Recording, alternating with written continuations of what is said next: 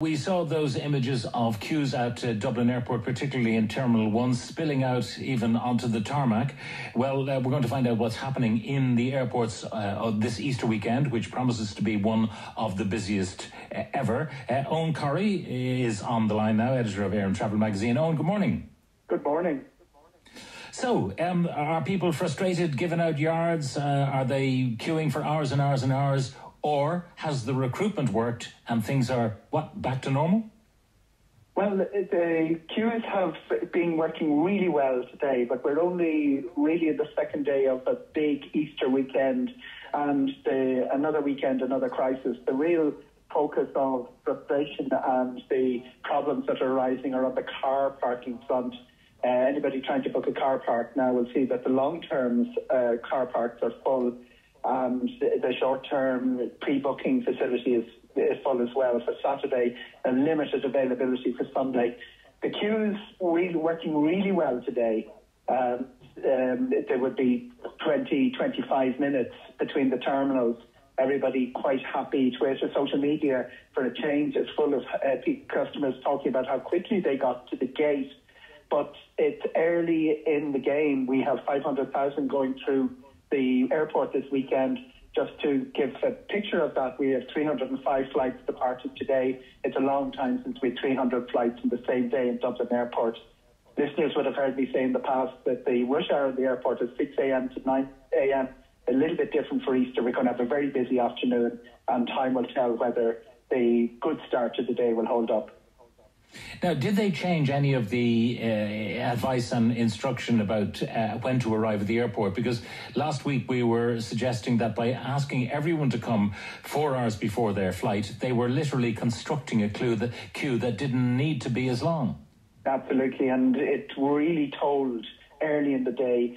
They have opened the queues 24 hours, or opened the security channels 24 hours, but they only have 1 or 2 on. And we had people, leaving at 11 p.m. the night before for 6:30 flights and spending 4 or 5 hours in the airport. That created this big queue when they were least ready for it. Around 3-4 o'clock in the morning, the queue is going to 70 and 80 minutes, not because of the numbers, but because the full security shift doesn't come on till 6 a.m. They've tweaked that a little bit. That was last weekend's big issue. And they also changed the advice, as you said. They are saying 2.5 hours for short haul, 3.5 for long haul. And don't forget, long haul is more complicated. First of all, those baggage queues, there are 3 long haul airlines in Terminal 1, and Qatar and Etihad. And also you've got an extra security for the US clearance. That was running 20-25 minutes on top of the 45 to an hour that you were, and the US immigration is running at about 45 minutes. You do need the 3 hours going west, but short haul, 2.5 hours. And my rule of thumb really for listeners this morning is that we haven't seen queues go beyond 60 minutes. So 60 minutes should be about it. Fast track was actually up to 30 minutes.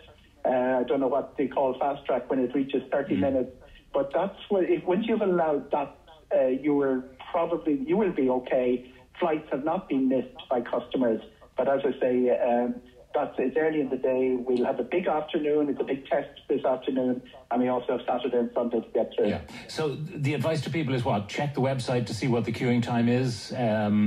Although it's too late, at that point it's too late. You should be at the airport at the time you're doing that. So 2.5 hours, unless you hear that things are disastrous. Keep an eye on it, but it's real time, and I've seen that, it's on the app, Terminal 1 security, Terminal 2 security queue time. I've seen that jump by 20 minutes very quickly. At one stage, it was down altogether, but it is back on the app. And the other thing that the Dublin Airport app that we introduced last week is giving you a guide to how far your gate is at the other side of security. That can be pretty important, particularly if you're going to the end of the 100 gates that Ryanair uses.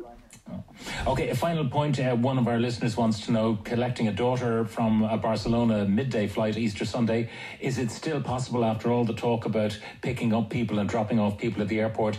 Is there any change in that at the moment? You're not supposed to be picking up people at the drop-off zone, but there is no charge. If this is the answer to the question, the drop-off zone the charges won't be introduced till the autumn. What they will be introducing then is a sort of a barrier where you have to pay to get through it.